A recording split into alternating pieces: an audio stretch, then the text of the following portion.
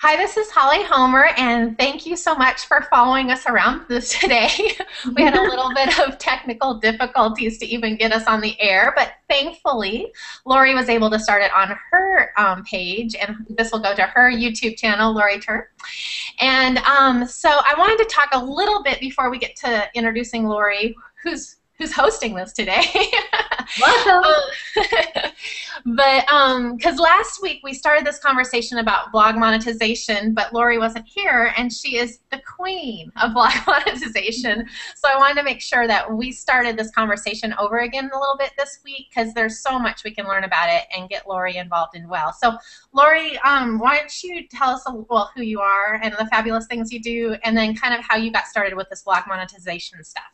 Okay, I'm Laurie with tipjunkie.com. I feature creative women through their tutorials and products, and I, like most of you, started out on a blogspot.com blog, and just, over time realized the amazing possibilities on making money online. And I love Google. Google is my biggest client. And so I make sure that they are very happy and get lots of exposure on my site, because they just pay me on the 16th of every month, and I don't have to blog about them, and I don't have to invoice them. It just happens. And so that's kind of what I do and where I make the majority of my money. Well, I think that really speaks to kind of the difference of what kind of a mindset change, where you go from working for people, writing about their product, doing a sponsored post and that kind of stuff, and then you get to a point where it's like, oh my gosh, that's so much work for the little bit of nothing. Yeah. And so I love this idea of passive income. Passive income. And this is where you get to say your famous line. Oh, I love passive income so much I could French kiss it. I love passive income. I love it.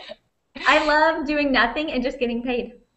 And I love the idea of that, and that is why I've been working on my blog over the last few months to really build up the passive income, because it's so true. When you can just sit back and let things happen and not be worried about the 70,000 things you have to do for a certain sponsor or advertiser, life is so much easier.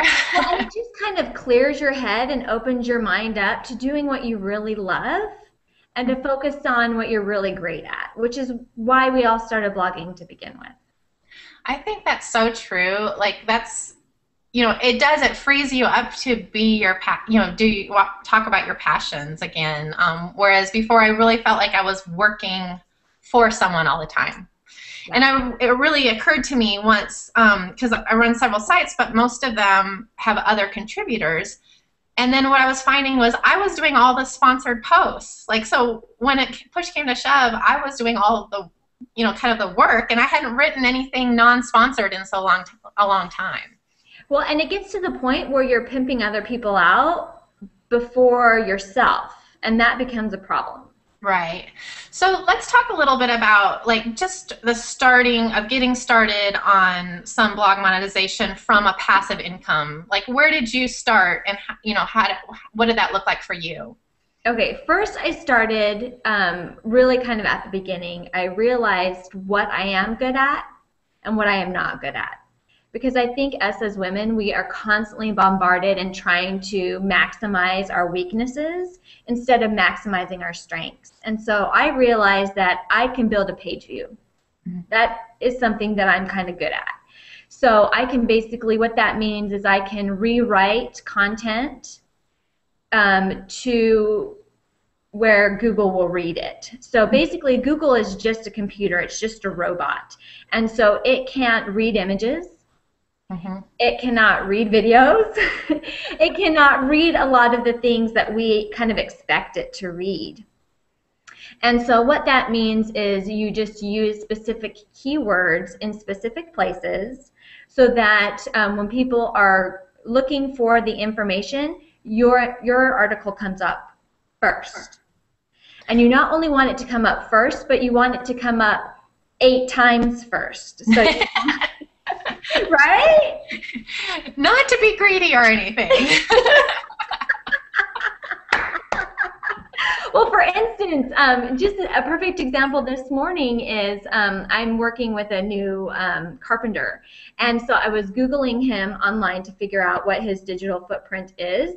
And there are 10 pages of companies with his exact business name, but he's not one of them. Yeah, and I think us as bloggers, like we chose the name of our blog and what we're blogging about without even thinking about keyword searches or what people are looking for. And so it's one of those things you almost have to work backwards for at this point now that we are where we are. Absolutely. So I think the first thing to start out is know what you're good at and what you're not good at. If you are not good at building a page view, then you are probably going to be making your money in other ways than Google AdSense ads. Well, and then I think the other thing is you might look at your Google Analytics and see where you're successful in this area already. Exactly. You should know what your top 10 to top 20 posts are, because that is most likely what's making 80% of your income online. And so you need to blog more about that. You need to put those posts up on maybe your sidebar, repost them. And by reposting them, I mean just change the date that they are scheduled to post, not saving them into draft or copying and pasting them. I think this is something that I get questions about all the time is it's fine to change the date and put it back on your front page, today. But what you don't want to do is schedule it for 5 days for now, because when that happens, it pulls it off. And like if that's something that you're getting hits from, you're going to lose all those hits for those 5 days that it's scheduled. It does, because it goes back into draft mode. And so if you reschedule something, you want to schedule it right then at that moment, and you do not want to touch the URL. URLs, people don't understand, that's cash. So broken URLs is no money. Working URLs are cash. So and I do this all the time, kind of because you've helped me out in this area just a little. But where you go in and if you have a post that's doing relatively well but you think you can do a little bit better, is you can go in and make sure that what you're saying in that first paragraph makes sense with what people are looking for when they're finding your post, and then republishing it. Exactly. So the very first paragraph of your post should be what the whole entire post is going to be about. So when you sit down to write, you want to think, okay, if I had to explain this post to my neighbor next door, what would I tell her? And that is what you want to do. You want to explain your post from beginning, middle, and end. And it should only be about one topic, and that one topic should be in the first 100 characters of your first sentence, preferably the first thing you write down. Well, and I think it makes sense because you would want to summarize it for a reader, but you also want to summarize it for the robot that's coming across looking for specific keywords. Yeah. So, and you want to summarize it for people like me who are dying to feature your amazing content. But if we have to read, 500 words to even understand what it is you're trying to tell us, then we can't feature you. You've made it too hard. Yeah, and I think in my brain, I kind of think of it as like the summary tweet, like 140 characters to tell, to get people like, oh, this is what I'm looking for. Exactly, perfect. And the other thing I think is really interesting is I know that one of the other things that Google looks for besides what the post is about, but how long people stayed on your site when they click through for that information, because they can say, oh, that is relevant or that's not relevant. Exactly. And so you're probably wondering, well, how do you keep them on the site? You do that through linking to your other blog posts on the same topic. And so that way you're not losing them within the first 15 seconds, which will just look like a bounce off into outer space, and you don't get a whole lot of credit or clout in that when you're not keeping the person to read to the bottom. Exactly. So your blog post needs to start with text first. Do not start with an image, because then Google is looking at all that HTML code and not real text. So you want the description, a beautiful image, and then you can go into your spiel. Hmm. And so let's talk about how then that turned into cash for you. Like, you found some success in these areas, and then how do you get a check from Google each month? I get a check from Google each month by page views. So I can rock a page view. I basically, I do probably a minimum of 5 links to my other posts per post. Hmm. And at the very end, people want to know more. They've already taken the time to read your article. They love it. They're fantastic. And most people don't have a call to action item. And so you definitely want a call to action, whether that is, here are 3 more posts that I wrote on this same topic that you're going to love, or, sign up for my news feed, or things that I even do is I even have a Facebook like button just right Hmm. Right. there. And I think one of the things that, often gets lost in SEO is they think, it's all keywords, all that kind of stuff. But the fact that you're putting that into a quality post that people stick around and read and then click through to your other quality posts, that's really the key. And so we're talking about content, not just keywords. Absolutely. And another little kind of trick of the trade that I've seen people doing for quite a while now is that they will take one beautiful image of another post and put it at the end of theirs Mhm. and says, hey, here's another thing that you're going to love. A perfect example of that is I worked with a brand for, sorry, I'm getting a phone call. I worked with a brand, a cleaning company, and when I first got pitched the idea, I was just like, oh my gosh, like cleaning stains are not sexy. That's just straight up not fun, you know? And so after brainstorming this with a while with my agent, she came up with, well, hey, why don't you have a printable that lists all the common stains and how their products can get those out? Hmm. Bam. So even a sponsored post can really bring you tons of passive income through your Google AdSense through page views. So what happened was is that little printable that I didn't want to do has been downloaded, 250,000 times. And because it has that many downloads and that many page views, people are blogging about it and Mhm. referring their people about it. And then it's just all coming together and it's proving to Google that it is what it says it is, which is giving me more credibility on that specific topic. Well, and I think that brings up such a big point that, like, it's not something sexy, but people were looking for that information. And Yeah. then you provided it in a place that they could find it and print it, and look what happened. And one, it was a perfect match for my brand because Hmm. my people love to print crap out. Right. So if you can do that, if you can find the synergy between the company that you're working with and what you Mhm. do well, the passive income will happen. So I got paid by that company. I get my readers are happy with that 250,000 downloads, and then I get paid for every single page view on my Google AdSense. So that Right. revenue just keeps coming in. So let's talk a little bit about getting started with, like, Google AdSense. It's a real simple thing. You just go sign up. It'll take you 2.5 minutes.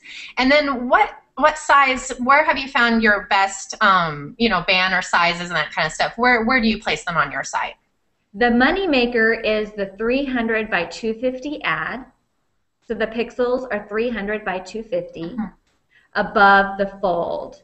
And the Okay. fold is basically where your computer screen ends. So it Hmm. needs to be, so when you pop up a screen, it needs to be on, right there where you can see it. Right.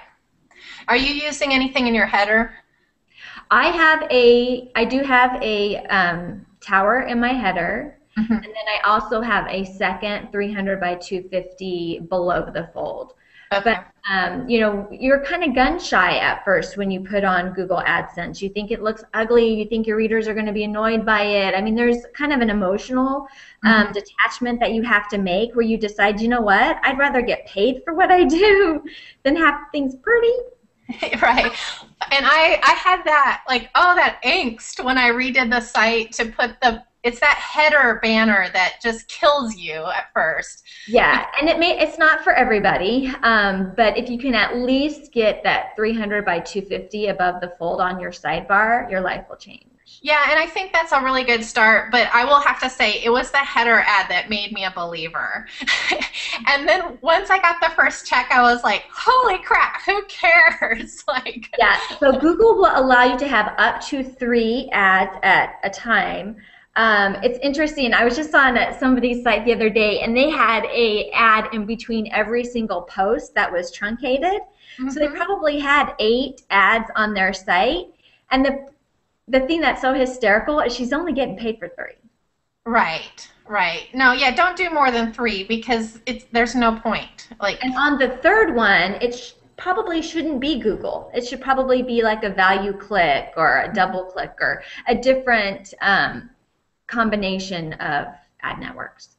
yeah, and once you kind of like my first step into all this was through Google AdSense, and then you start learning the language, and then you can talk relatively, smartly with these other networks and stuff, so you're not like going to them going, I have no idea what, I can at least say, this is what I'm getting from Google. What can if it's better than that, then let's talk. If it's not better than that, let's not even have that conversation. Well, and let's do a little myth buster right now. People want to be on these really, highfalutin, prestigious ad networks, okay? And they're boasting $10 CPMs, which is, $10 per thousand page views or page loads, to be Hmm. non-technical.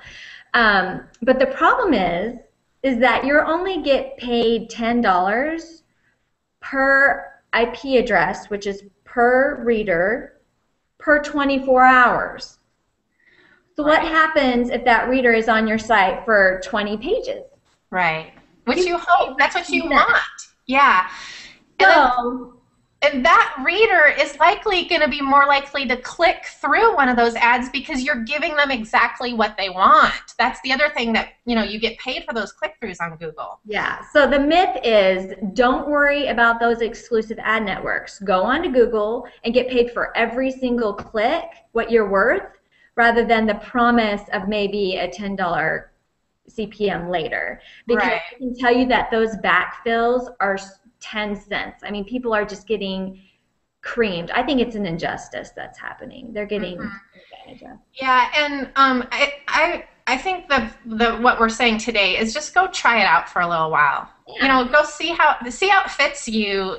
See if it's and once you build up traffic in one area, or the other option is if you have one or two posts that are doing massive amounts of traffic through search engines, and you don't want to put a bunch of ads on your blog, insert an ad at the bottom of those two posts.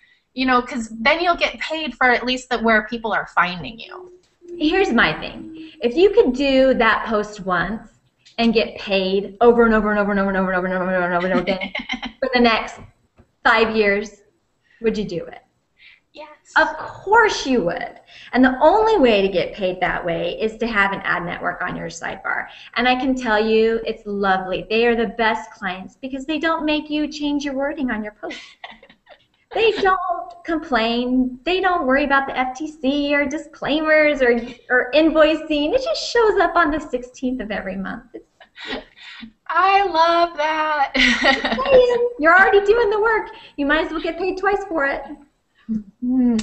Well, Lori, I really appreciate your time today. This has been a little adventure because we had a little technical difficulties to begin with, but we'll be on track for next Wednesday again at 10:30. If you have questions, feel free to leave them underneath in the comments. I'll check everywhere we've posted this today for comments for next time. It was too scattered to figure out that for this time. But please leave your comments or questions, and we'll definitely address them in the future because I know this is such a big thing, and it really takes a while to change your thinking about like, is this possible for me? Could I really be making money while I sleep? So. Well, and it's something that people aren't talking about, and it really is the best way to get paid, hands down. I completely agree. So thank you so much, and we'll see everybody next Wednesday at 10:30 Central Time.